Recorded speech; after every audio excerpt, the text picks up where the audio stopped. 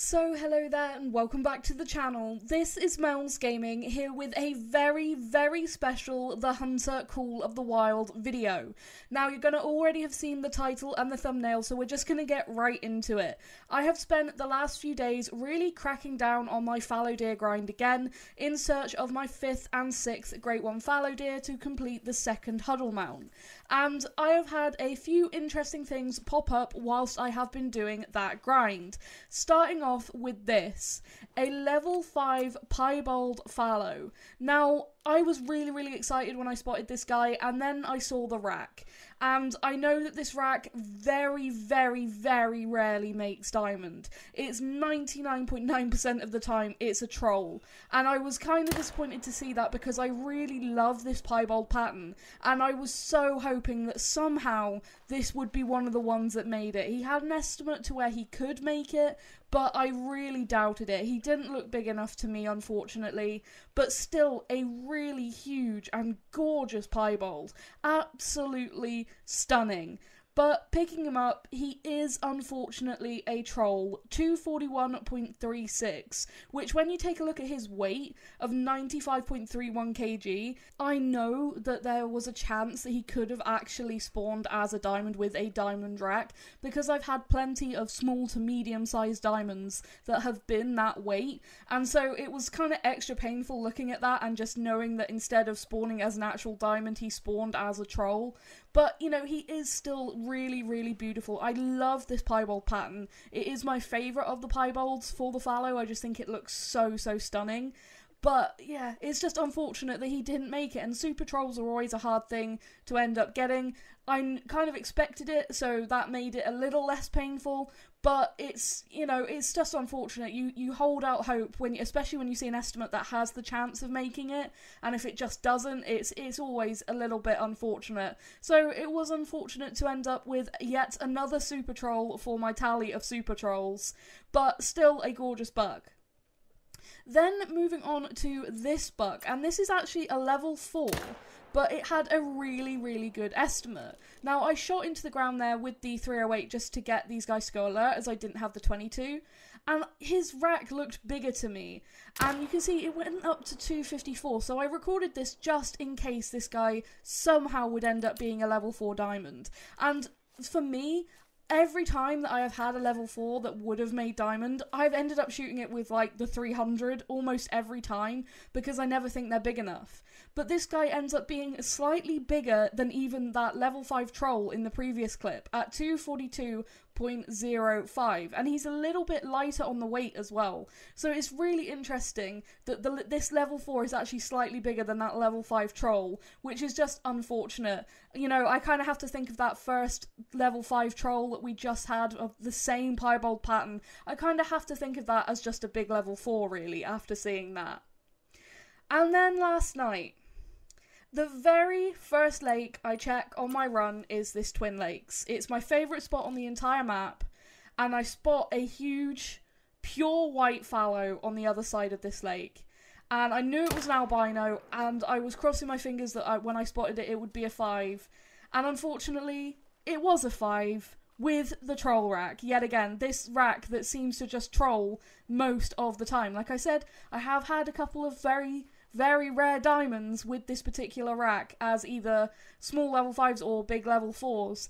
But yes, again, unfortunately, we are looking at another super troll. This is my 2nd ever troll albino fallow. This one's much bigger than the old one that I had from a couple of years ago, but my 2nd ever level 5 albino fallow that just didn't come close to making diamond. And again, looking at the weight, I swear, you know, if this guy had just spawned with a different rack, he could have ended up making it.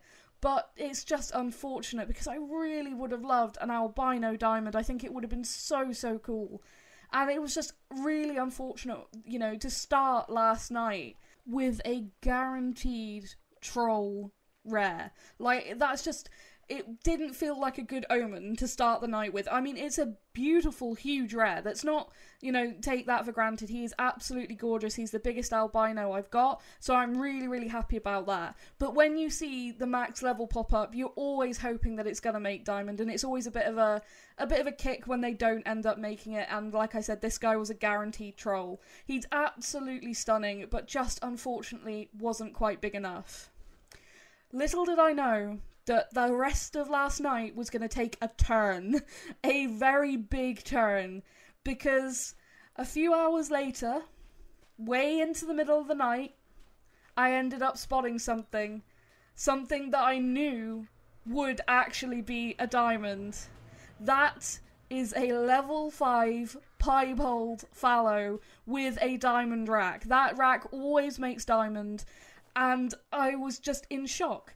At Twin Lakes, again, it's the same pattern as my first super rare, and it's at the same lake as my first super rare. This lake is my favourite lake. It is just absolutely insane.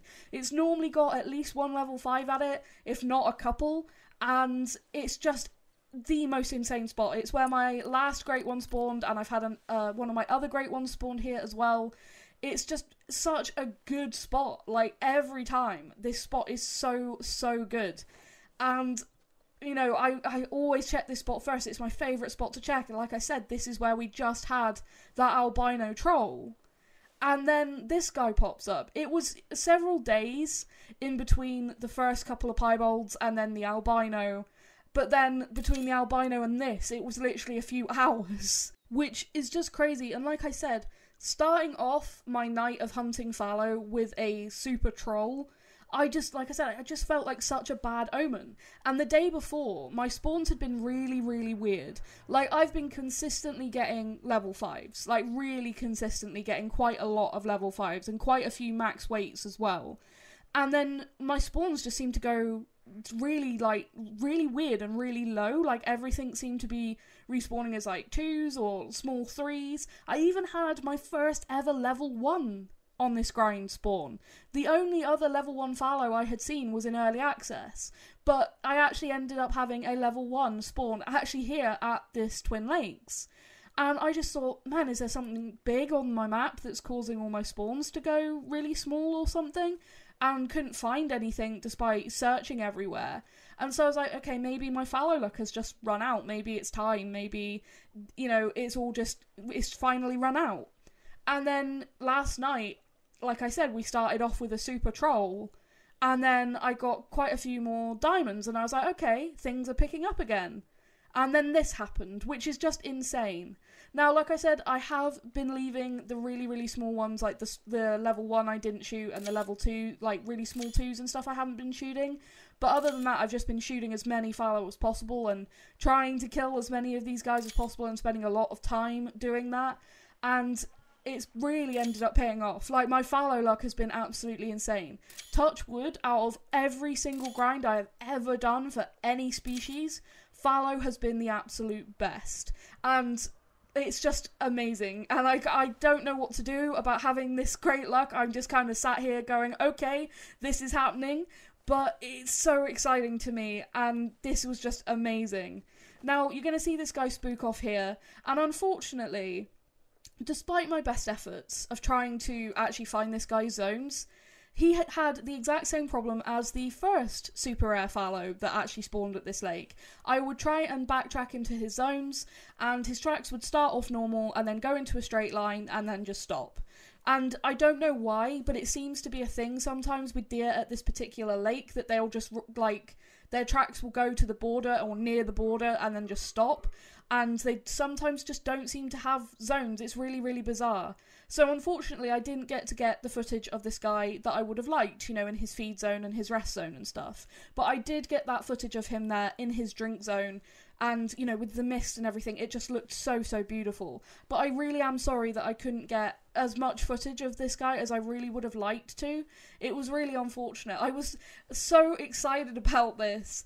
And honestly, I really wanted to drop him because I love this particular rack for the diamond fallow. I really, really like it. The guard tines on the back are really, really impressive. And I just love the way that they hook like that. I think they look fantastic. And I was hoping that maybe, you know, with these thousands of kills that I'm doing, that maybe if another super rare spawned, it would have this rack. And it did, which is so incredibly fortunate, because, yeah, just look at the way that those tines hook at the back. They look so fantastic. That is such an impressive fallow. Like, if I saw that in real life, I would be in awe. Just so gorgeous. I mean, what a fantastic looking animal. He is just incredible. So, so beautiful. Just wow. That's all I could think as I was looking at him, was just wow. But I wanted to get this guy on the ground because I knew he should make diamond with that rack. Like I said, this rack always makes diamond. And I was so desperate to get him on the ground and actually get him in my trophy lodge. I was really excited to actually manage to get this guy down. And like I said, unfortunately, when I tried tracking him to his zones, it just started doing exactly the same thing as the previous level 5 piebald at this same lake. So I knew that there wasn't going to be much hope for that. So that was really, really unfortunate. But getting to see him up close like this was so cool. And I decided that I was going to take him with the 303 British, which is the same rifle that I took my first super rare fallow with. And I decided that I wanted to take it with that same rifle, because this does feel like deja vu. And that's why the title is Deja Vu, because it's the same piebald pattern. Both are going to be diamonds. Like, I knew this was going to be a diamond. And at the same lake. And it just felt like deja vu. And the same with having a troll albino. That felt like deja vu because that happened a couple of years ago. So, yeah, deja vu. And it was actually Flinter made that pun. I have to give him the credit. We were talking about it and I said it feels like deja vu and he said deja vu and I thought it was really funny. But, yeah, just nuts. So I figured, seeing as it was all so very similar, it made sense to take this guy with the same rifle. And of course, I am British, so taking a very special animal with the 303 British, it just feels so fitting. And he dropped on the spot. This was always the moment that makes me feel almost sick with nerves, is the moment of the shot. Just, this is the right gun, right? This is the right caliber. I'm not going to mess it up. I'm not going to make a spine shot. All of these things that go through my head. And something that I got to actually see on this guy, and I don't know why I didn't notice it on the first super rare, was actually the delicate different colours and the way that the pattern actually is in this particular pattern. Like, it is really gorgeous. Like, look at these little delicate little spots that actually make up this white patch. It is beautiful. And like the dark patch here on the back, and then there's a darker patch on the side too. I don't know if it's just because this is much better lighting, but I'd never noticed that before. And picking him up and immediately hitting tax, he is a diamond, and I thought that he might score at the very top of his estimate, and he did. 259.92. Just wow. What can I say? What can I actually say about this? Like, I have spent so long in this game trying to get super rares. And all I ended up with were trolls. I had a troll albino fallow, I had a troll piebald reindeer, I had a troll albino moose, and then finally we got the diamond piebald fallow a couple of weeks ago, which was just incredible to finally have a super rare. And I still haven't gotten over it that I, actually finally have a super rare. The joke has always been that I'm not allowed super rares because every time I find something that could potentially make it, it has ended up trolling. And then, we got that diamond piebald and I said, maybe this is my curse breaker animal. Maybe finally I'll get super rares. Which, after about well over 5,000 hours in game between Xbox and PC, I've always wanted to get super rares. Like, it's something that I have just always strived for because I love finding rares, and obviously getting a super rare is like the pinnacle of getting rares. So I've always hoped to get super rares, and just it never happened. And then finally we got that piebald diamond fallow, and I hoped it would be my curse breaker. And then after that I got a troll piebald and a troll albino, and I was like, okay, back to getting super trolls, I guess. I guess maybe that wasn't my curse breaker. And then this guy shows up. So, I guess I'm allowed to get super rares now, which I am more than happy about, if I'm honest. I'm almost getting emotional talking about it, which, I know it probably seems a little silly because, it's a game, but when you put so much time and so much work into a game like this, like, it's literally every single day I play this game, and I hope to get trophies and to be able to share these moments. And I work really hard with this game. That is the one thing I'll say. I try my absolute best, whether it's grinding, whether it's just hunting in multiplayer, whether it's just hunting in single player and just hunting around. I try so very hard to get some cool trophies, and it's always something that I really, really strive for. And moments like this, for me, are why I do it. Like, the excitement of, that's a level 5, and it's a piebald, oh my god, so, you know, I wish that I could do live reactions, and hopefully one day I'll have a better setup to the point where I can do live reactions, because I know that they're funny. Like, just from the, you know, when I've been in call with people and then they hear my reactions, I know that my reactions are funny because of the amount of panic that goes behind when I spot something like this. And it just never gets old for me, and this is what keeps me coming back to this game. And it's so incredibly special, and I'm so grateful that I get to share it with you all. But now, going back to the Trophy Lodge and making what might be my favourite multi-mount in the lodge, it's definitely up there. This is my ultimate lodge, and again, you'll see that there's a lot of space still open in this lodge, and that is because I'm still putting this together as my ultimate lodge, with all my great ones, my favourite rares, all those kind of things. And now we have a multi-mount with 2 super rare Fallow, which is just nuts. Like, how... I can't get over saying that. 2 super rare Fallow. What the heck? That's just nuts. Absolutely nuts. And then we have the big piebald level 4, because it was actually slightly bigger than the troll. That's the one we have in the back with the different pattern. Now, it'd be absolutely nuts if somehow before I end up getting the 6th Great One Fallow, which is when I'm probably going to stop grinding Fallow, if we could get like a 3rd super rare to make this a super rare huddle. But either way, this mount looks so insane. It's absolutely just bonkers. Like, to me, I can't explain how insane this feels. Like I said, the joke was always Mel doesn't get super rares, Mel isn't allowed super rares, because it was always trolls. Just trolls, trolls, trolls. And it's I don't know what I did. I don't know why.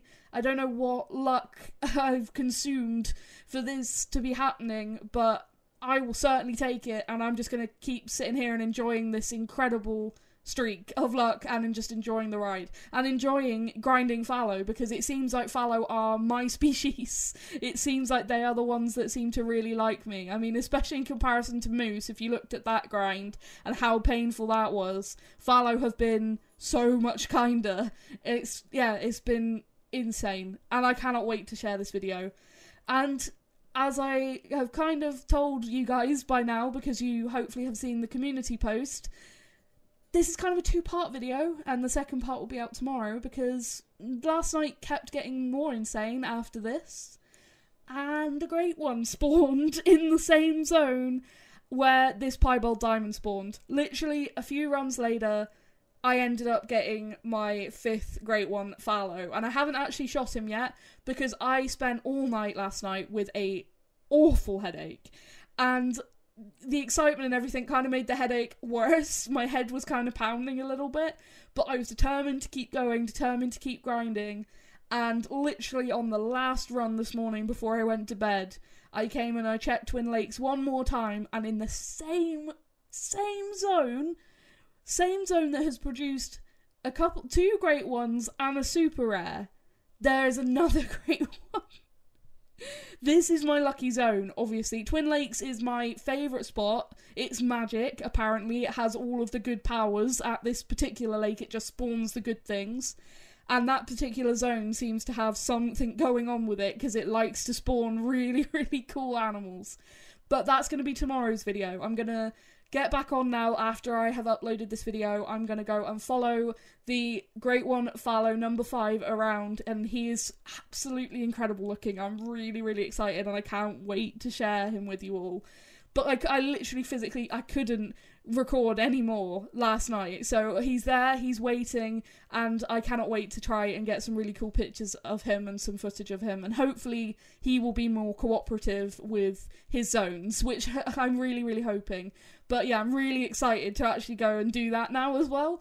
So yeah, I'm buzzing. I'm absolutely buzzing, and I hope that comes through, because this all means so much to me. And yeah, I don't know why it keeps happening, but I will certainly take it.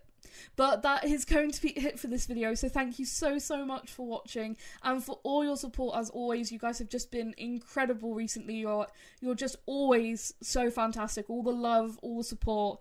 It is very humbling, I say that all the time. It really is, and I appreciate it so much. So thank you all, and yeah, I will see you in the next video. Thank you.